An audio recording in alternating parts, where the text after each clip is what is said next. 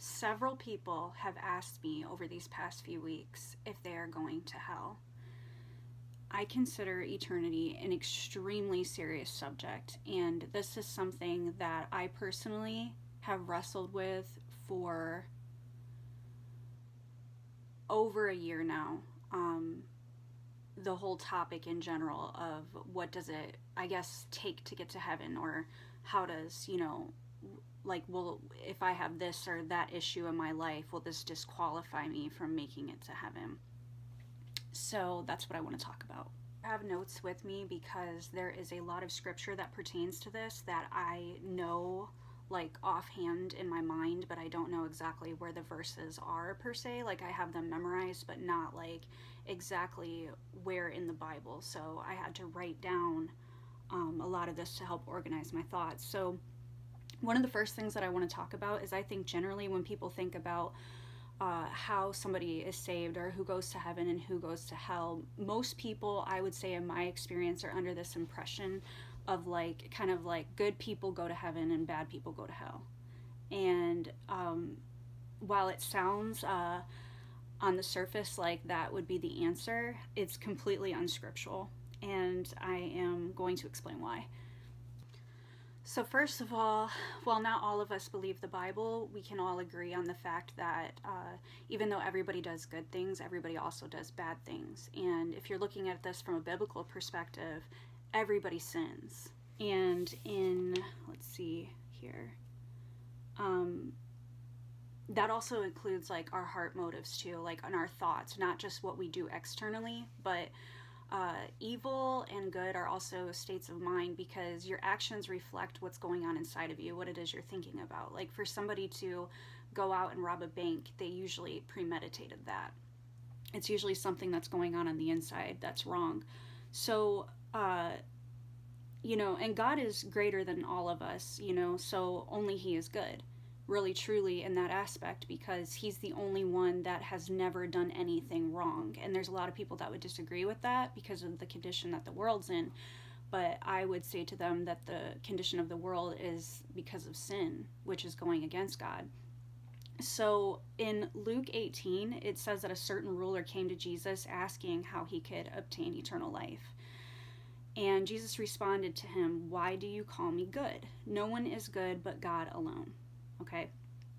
And I think that while Jesus was saying that, He was also making the point, kind of subtly, that He is God. Like, He was kind of making the point, like, because the guy came to Him and said, "Good teacher," and Jesus was like saying, well, no man is good, and Jesus, if you believe what the Bible says, He was not only a man, but He was God incarnate. So, while it is true that all of us will do good things in our lifetimes, as I mentioned earlier, it's also true that we will all do bad things, even if we're good people, so to speak. Romans 3:23 says, "For all have sinned and fall short of the glory of God." And like I was saying, in a human perspective, even apart from the Bible, we can see that everybody does things wrong. Everybody, messes up. Nobody's perfect. And also, as people, we tend to see some things as being more guilty than other things, because we see some wrongdoing as worse than others. And that, while that is true in one sense, it's also true that in God, there is no evil at all. There's nothing evil in God. So while we may not have done something that we think is as evil as like murdering or raping somebody, it still comes down to the common fact that to do anything wrong at all, we have to have evil motives in our hearts. This is why I believe Jesus says in Matthew 5, "You have heard it said, 'You shall not murder,' and that anyone who does will be subject to judgment. But I say to you that anyone who is angry at a brother or sister without cause is subject to judgment." And then He also goes on to say that, you've heard it said not to commit adultery, but I say to you that anybody who even looks at somebody with lust has already committed adultery in the heart. Okay? So this is a heart issue. Everything that we do, whether good or bad, begins in the heart. Matthew 15:19 says, "For out of the heart come evil thoughts, murder, adultery, sexual immorality, theft, lying, and slander." So in scripture, we see that a sin is a heart issue. And as I was saying, like also even outside of scripture, just basic common sense, when somebody does something, you know that it's coming from something inside of them. So in essence, our actions tend to often be an outward reflection of our inner person or our hearts. So I believe that God is not nearly as concerned about what it is we do externally as it is why we're doing it, okay? So this can even apply with good things. Like, for example, if you have a celebrity that donates, thousands of dollars to charity, that's a good thing. But it's an even better thing if they're doing it with a genuine desire to help people, if they're doing it because they're genuinely compassionate and not just to be seen by other people or to gain more popularity, because there's a motive behind everything that people do. And the thing with motives is, while we may be able to fool other people as to the reasons behind why we do what we do, God sees everything in our thoughts and our hearts. That's private with us among other people, but not with God, who is all-knowing and sees everything, like nothing's hidden from him. So scripture is also clear in James 2:10 that if we've broken even one part of God's law pertaining to what is good, that we're guilty of breaking the entire thing. And Jesus said in Matthew, this kind of explains that, in Matthew 22, chapter 22, verses 36 through 40, that the greatest commandments are to love God with everything we are and to love other people as ourselves, to love our neighbors as ourselves. And then he stated that all of the law and the prophets hang on these two commandments, okay? And no matter how loving we are or how good we think we are, none of us does that perfectly all of the time. It is literally impossible as just human people who are imperfect, who are flawed, to get it right 100% of the time. Every one of us fails in that area. We all hurt people, even people that we love. So we're not even capable of reaching this standard of perfection on our own. So what if you're trying, like you might make the argument, well, what if my good deeds, more so outweigh my bad deeds, Well, first of all, it's impossible to really count every single thought, motive, and intention that you have, good and bad, and line them up together and make sure they equal out. I mean, you might have a heart that, is tended toward good, but there's even a quote that says the road to hell is often paved with good intentions. Sometimes what we think is good or right isn't even right. So that's a whole other issue in of itself. But, so while God does care very much about the good things that we do, scripture is repeatedly and abundantly clear that it is not the basis on how we are saved. Ephesians 2 verses 8 through 9 says, "For it is by grace you have been saved through faith, and this is not from yourselves, it is the gift of God, not by works, so that no one may boast." And that you can find that salvation being described as a free gift of God, and it's saying that we cannot earn it throughout scripture multiple times. It's in Galatians, it's in Romans, I believe. It's in multiple books. Like, I'd have to go back and look again to see exactly which books altogether, but it's in there over and over again. So, in other words, we could never do enough good deeds in our finite lifetimes to measure up to the standard of God's goodness and holiness. So, when it comes to, like, on Judgment Day, if you were to try to appeal to God with your works, it's never going to cut it. It's never going to cut it. So let's use an example. If you were going before just a regular judge, like on the earth, okay? And let's say you broke into somebody's home, or you stole a stereo sound system from the store or something, right? And you go to court, and the judge is like, he's got proof that you have committed this crime, and you make the appeal, and you're like, but, that's true, I did that, but what about all these other great things I did in my life? Like last week, I just went and visited people in the hospital, or, I just helped my neighbor move. Like, it doesn't matter at that point. A just judge is going to punish crime if you are guilty of crime, because that's what they do. That's what's right. That's what's fair. People need to be held accountable for their actions. It's the same with God. So God very much cares about the good things that we do, but when it comes down to it, we're still guilty. All of us still have done things that are wrong, and that needs to be dealt with. And there are two ways to deal with that. And that would be that you either have a heart that intends to do better, which would be repentance and turning toward God, or essentially you reject him and you live for yourself and then try to appeal on Judgment Day with your works, which is never going to get it, because you're still guilty of things that you should have never done. And a judge that is truly fair, that is truly good, that is truly right, is not going to let crime and evil and all of that just slide by. Okay, so a truly just judge who is really doing their job is going to penalize crime. So then, we have a dilemma. So, if we've established that we're not saved by our good deeds or our good actions or our good intentions or anything like that. Oh, that's another thing. Scripture also says that man's righteousness is like filthy rags before God. And like I said, that goes back to because no matter how many good things we've done in our lifetimes, ultimately we still will never do enough that's going to meet perfection, because we're people and we make mistakes. So how are we saved then, if not by our works? Everybody has heard that there is one way, okay? And that was the entire purpose of Jesus Christ. So he came to earth. Everybody's heard Jesus has died for your sins. That's because even after we accept Christ, first of all, there's got to be forgiveness for all the crap in our lives before we accept Christ, But even after we do, we're still not going to be perfect. We will become more and more like him when we receive the Holy Spirit. There's a transformation, a heart change. Like I said, it goes back to the heart. So little by little, we will become better. We will improve. We will become more good, so to speak.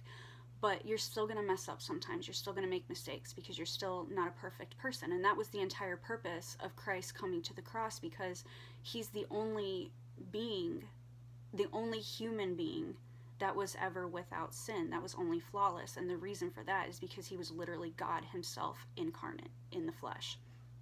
So it says in the Bible, I don't remember the verse right now, and I didn't want to take all the time to look it up and write it all down, but you can Google it, easily find it. It says that there is one name under heaven by which men may be saved. Okay? That is the free gift. That is salvation. It's Jesus. He said, I am the way, the truth, the life. No one comes to the Father except by me, because nobody can be truly pure without him. Okay? So it's like when you receive Christ, God no longer looks at all of your mistakes. He sees his son in your place. So then when you get to Judgment Day, you have the only appeal that will matter, and that is that you are in relationship with Jesus Christ. You have accepted that free gift of salvation. You believe in what he has done for you. You know that you are a sinner that is in need of him. And your intentions are to please God and to love your neighbor as yourself, to love God with everything you are. You'll fall short of that, but now you care. Now life's not just about you. And so, sometimes people will say, but why is there only one way? That's so like non-inclusive, But when you really think about it, and this just came to me the other day when I was thinking about it, the only other way would literally be by your works. Like all the other religions, I guess you could say, and I don't believe Jesus is a religion. So when I say that, I'm just saying that because a lot of people who aren't born again, they just view Jesus as a religion, But what makes the Bible different from a lot of other, I guess you could say, texts or doctrine is that all these other, this ideology of is man reaching God, like cleaning themselves up, and it does not work that way. It doesn't work that way. There has to be a heart change, because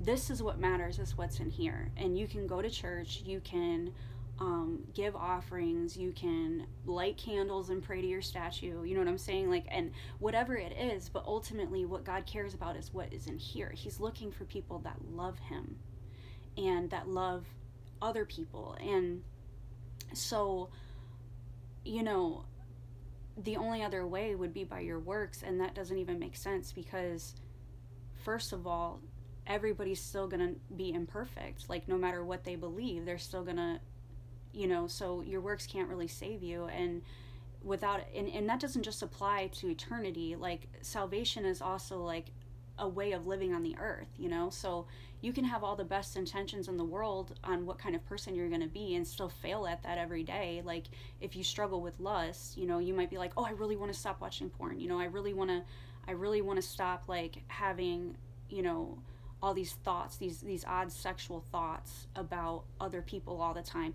And you can do that, but in your own strength, a lot of times you can't. Like, that's why we have addictions. Like, so I believe that's part of why the Bible says that you are set free from the power of sin, is because with the Holy Spirit indwelling in you, now you're not just trying to do that on your own. You have a living power on the inside of you that enables you to walk out what is good. And the Bible says, who the Son sets free is free indeed. Not only free from, you know, hell, but free from all the crap in this life that messes us up, you know. And that doesn't mean that we're never going to make mistakes, that we're going to be perfect on this side of things, but, you know, it's going to be a lot easier when you have God in you, because now you're not just living with yourself. Now you have a heart change and you have convictions that you didn't have before. And I forgot what else I was going to say, but another thing is, like, you know, I hear people say the craziest things. Like, they'll be like, they think because they watch certain movies or because they do this or that they're going to hell. And, like, you know, I'm not saying every bit of entertainment is something that you should consume, but, like, it's so senseless to think that God, it's not about that. It's about having a relationship with God, and he'll take care of the things in your life that shouldn't be there. And it says that his grace is sufficient for us. So when we do mess up, you know, we're not going to go, when you have God living inside of you, you don't have the desire to go out and purposely do wrong all of the time. It's not like you're like, oh, this is a get out of jail free card, I can just sin all I want. It doesn't work that way, because God changes your heart. But when you do sin, when there are things that you struggle with, it says that God's grace is sufficient for you. So those mistakes are covered. So with receiving God, there is a love and a peace and an understanding that is so powerful that it changes your desires. It changes the way you see things. And that's a whole other video for a whole other time. But it is truly an amazing experience. And I'm not saying it's always easy, because it's not, especially when you first start, I guess, start trying to walk in the Spirit instead of in the flesh that you've always lived in. But it does get easier over time, you know, and you have God walking through it with you. And it always does, like, even when it's hard on your flesh, it always does lead to the most joy, the most satisfaction, the most peace. And that's really what everybody's looking for, is just that fulfillment, that contentment, you know, because happiness isn't based on circumstances. There's circumstances that can make us happy for a time, but they can't ultimately fulfill us. And everything in life is temporary because it ends at death, you know.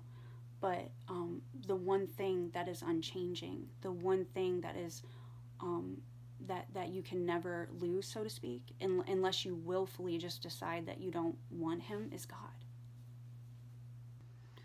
So in summary, the short answer to this video is, if you have received Jesus Christ as your Lord and Savior, you are not going to hell.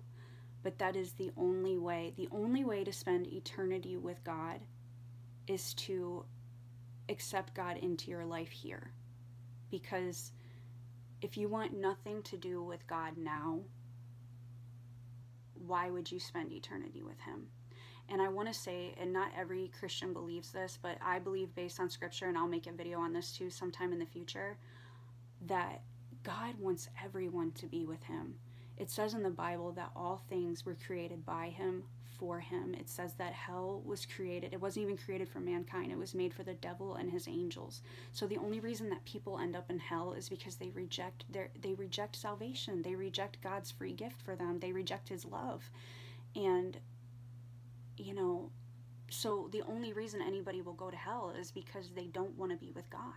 And that's what hell is the separation from God. And we tend to think of hell as like just a big burning fire pit with all kinds of like screaming dead souls, you know, and maybe that is part of what it looks like. I really don't know what the exact dynamics of hell is, but I do believe, like, we focus on the physical torture of what it would be, but I think that, and I know this in my heart, that the ultimate torture of hell, and it makes me weep a lot when I think about it, is that it will be the complete and total and utter separation from God. And everything good that we know comes from God. So this is the absence of anything good. And that is not a fate that God desires for anybody, because he's a good God.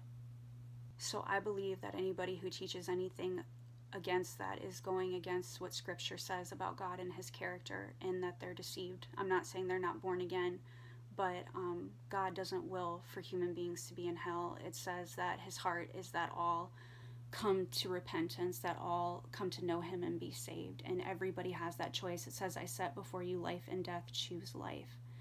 So, in essence, the only way to be saved is to have relationship with Jesus. Don't worry about cleaning yourself up. You come to him as you are, then the Holy Spirit will work with you and change you from the inside out. And you're not saved by that. You're saved by the Holy Spirit coming, to live in your heart, but you're not saved by the good works that follow that. So the mistakes you make aren't going to take him away. They're not going to send you to hell. So it's not about what you do or don't do. It's about who you have. Okay? And if you have Jesus, you're not going to go to hell. So you do not have to be afraid we don't have to be afraid of hell, because it's been defeated. Like, that entire issue, it is an issue, but that entire issue is defeated in Christ. So I hope this helps somebody today. If you have any questions or anything like that, feel free to message me. I love you guys. I'm praying for all of you. I want everybody that I know to be saved, and I believe God wants the same thing. So thank you for listening to me.